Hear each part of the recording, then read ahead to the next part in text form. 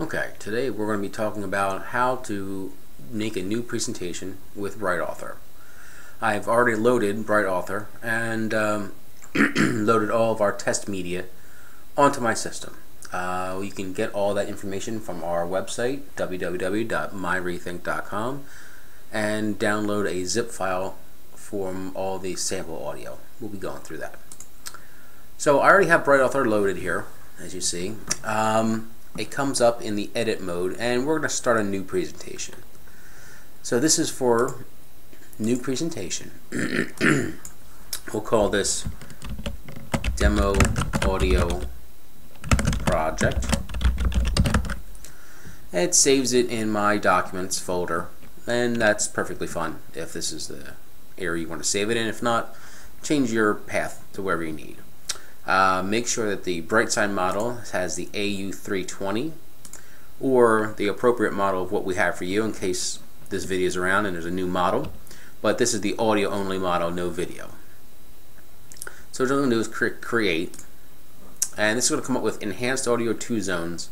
Most of our systems are going to be enhanced audio, but if we told you when we set you up that it's 2, please click 2. So right now I'm going to click choose. Now you see this is a place where you can drag your media and such. What we're going to do here is browse to the folder where you downloaded and unzipped all of your media that we gave you in the sample audio on our website. So right here I have a media folder, and here's audio commercial media. We're going to click OK on that. Now this shows all of the media that we've created for you in order to test your system. What we're going to do is first we're always going to start off a silent piece. So if you notice here, there's a 30, 1 minute, 5 minute, 10 minute, and 15 minute silence piece. This is going to be the easy way of putting time out between your commercials in your store. So we want to start off with a 1 minute silent piece here, and I'll show you why in the end.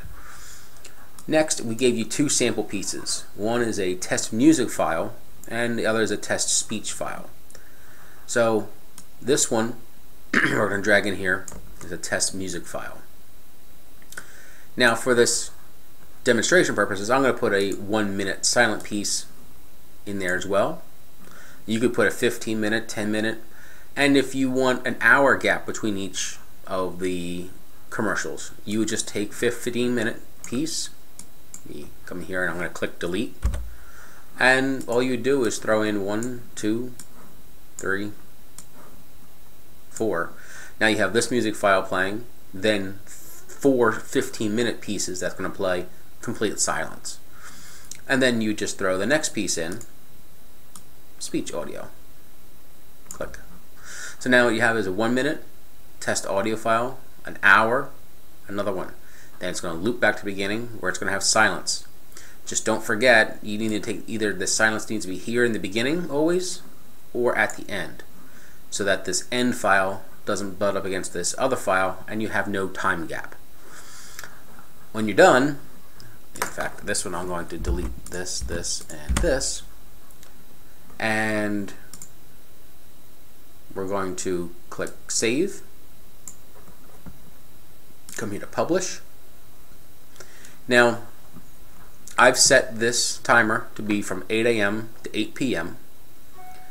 This was set up for a different one, so I'm going to double click on this and pick the file, demo audio project. I guess I've been doing quite a few here.